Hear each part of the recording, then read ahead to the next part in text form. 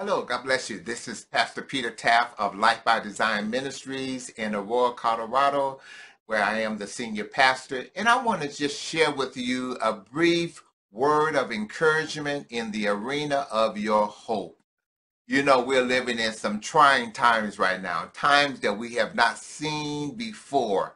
I call this personally the season of a lot because there's a lot going on. We have pandemic, we have floods, we have fires, we have social unrest, we have adjustments in our lifestyle and the way we're living. There is a lot going on. And it can be challenging to our hope if we don't have a firm grip on our hope from the Word of God. So I just wanted to share in three simple points from the Word of God to strengthen you in the arena of your hope. The first one says this, is that the Word of God says that His Word endures for all generations. So we know that the Word of God is designed to handle this season. Oh, that's some stirring, shouting, exciting word of promise right there, that the Word of God endures to all generations. So it's designed to handle this season. And then we have another word out of Psalms 27 that says this, I had fainted, the writer says, except I believe to see the goodness of the Lord in the land of the living. That tells me that my faith is designed to be able to handle fainting seasons. So I shift from my doubt into my faith, and faith is the substance of things hoped for. Glory be to God. So my faith is designed for this season. I want you to know that your faith is designed to handle and carry you through this season. And then the last text that I want to share with you comes right out of the Word of God in the book of Hebrews, Hebrews the 10, verses 23 through 25, reading out of the NLT translation.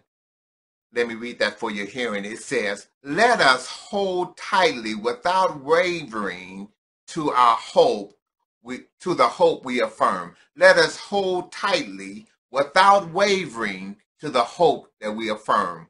For God can be trusted to keep his promise. Oh, glory be to God. Hold tight to the hope you affirm. Why? Because God can be trusted to keep his promise. Then the text continues to read, let us think of ways to motivate one another to acts of love and good works.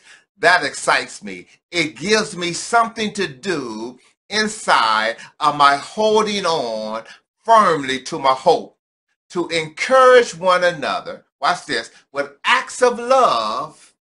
Oh, glory be to God.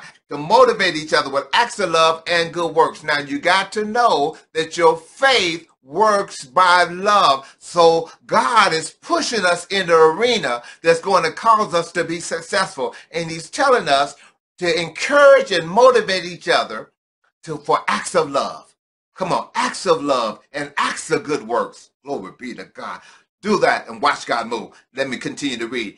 And it says, and let us not neglect our meeting together, as some people do, but encourage one another, especially now that we see his return drawing near. You know, many churches right now are having to continue virtual services, and our assembly together is on a virtual platform.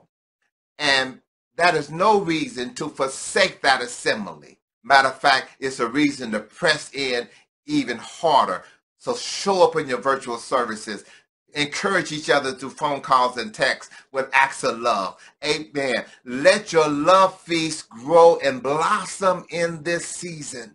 And watch God move. Get a firm grip on your hope. Tighten down on it for this one very reason, that God is faithful to his promise. Glory be to God. I pray this is encouraging to you. Yes, it's a season of a lot, but the word of God can carry us through. Don't you give up. Your faith is designed to handle this season. God bless you. Take care and encourage somebody the first chance you get. Amen.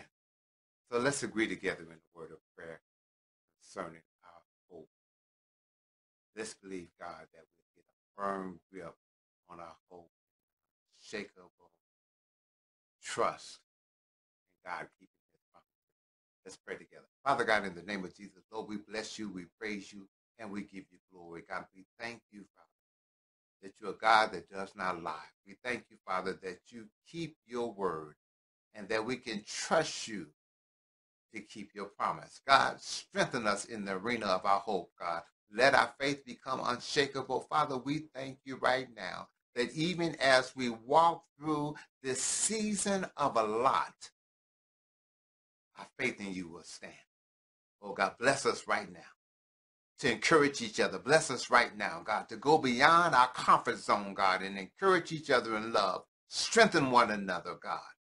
Greet each other, God, with a word of life. Let out of our bellies flow rivers of living water. Father, bless us, God, to be a light in the midst of this darkness. In Jesus' name, Lord, we give you praise. We give you glory for calling forth your sons, God, and blessing us to stand, God, in hope with a firm grip in faith that you will keep your promise. In Jesus' name we pray. Amen. God bless you. Amen. Praise God. Go rejoicing. Go encourage someone else in love. Amen.